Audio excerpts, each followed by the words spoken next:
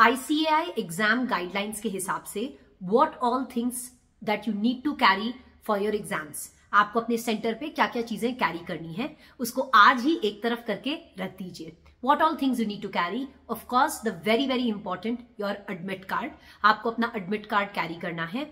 But कुछ लोगों के एडमिट कार्ड में मुझे बहुत सारे क्वेरीज भी आ रहे थे, प्रॉब्लम है, जैसे फॉर एग्जांपल सिग्नेचर मिसिंग है या आपका फोटो मिसिंग है। ऐसे केस में आप क्या कर सकते हैं, एक A4 साइज पेपर पे आप अपना रजिस्ट्रेशन नंबर, अपना रोल नंबर, आपका जो अटेम्प्ट है वो मेंशन करें, उस पर अपनी फोटो चिपकाएं और अपना सिग्नेचर करें और उसे किसी सीए से अटेस्ट करवा लें।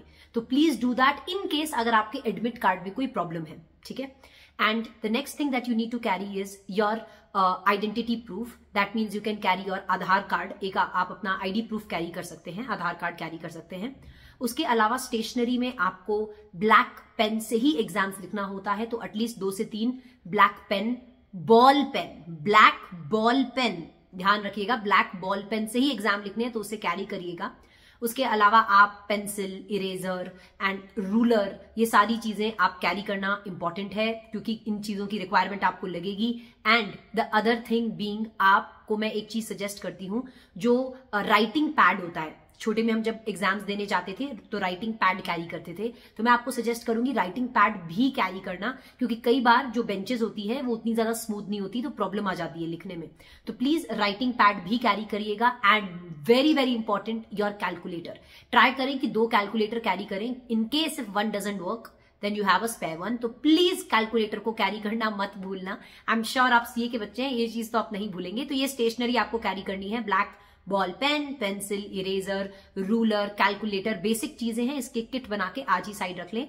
एडमिट कार्ड आपका मैंने आपको बता दिया है, एडमिट कार्ड में प्रॉब्लम है तो क्या करना है वो भी मैंने आपको यहाँ पे सजेस्ट कर दिया है। राइटिंग पैड कैरी करना चाहिए क्योंकि कई बार बेंचेस उतनी ज्यादा स्मूथ नहीं होती है।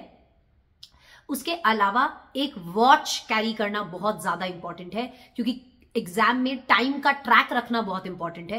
तो प्लीज एक वॉच, कई बार हम वॉच पहनना एक्चुअल में हमें याद तो होता है पर भूल जाते हैं, तो प्लीज एक वॉच प्लीज पहन के जाइएगा क्योंकि ट्रैक रखना टाइम का, बार बार आपको नहीं तो एग्जामिनर से टाइम पूछना पड़ेगा, which is not good. So rather keep a watch with you and ये वॉच से आपका टाइम ट्रैक होता रहे। तो प्लीज वॉच कैरी करना मत भूलना। तो ये सारी चीजें मैंडेटरीली प्लीज आप कैरी करिएगा ताकि आपको एग्जाम सेंटर में जाके कोई दिक्कत ना हो। एंड मोस्ट इंपॉर्टेंटली जो पहला पेज होता है, मतलब जिस पेज में जो आपकी एग्जाम की जो कॉपी होती है उसका जो फर्स्ट पेज होता है जिसमें आप अपना रोल नंबर लिखते हैं, ये सारी चीजें प्लीज ध्यान से फिल कीजिएगा क्योंकि बाद में बच्चे पता क्या बोलते हैं, मैडम गलती से रोल नंबर गलत लिख दिया या रोल नंबर काटना पड़ गया।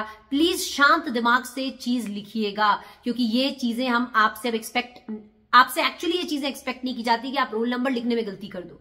तो प्लीज रोल नंबर को, आपके ये जो बेसिक चीजें जो आप फिल करेंगे कि कितने क्वेश्चंस आपने अटेम्प्ट कर लिए हैं, जो आप जितने भी क्वेश्चंस अटेम्प्ट करते हैं उसको फर्स्ट जो आपकी फ्रंट शीट होती है फेस पे आप लिख कर आते हो, मतलब मार्क करके आते हो कि आपने क्या क्या क्वेश्चंस अटेम्प्ट किए हैं, तो उसे अच्छे से फिल कीजिएगा, हड़बड़ाइएगा मत। एग्जाम में जितना आता है उतना अच्छे से लिखिएगा एंड स्ट्रेस नहीं लेना, पैनिक बिल्कुल नहीं करनी। All the very best for your exams, you can and you will do it.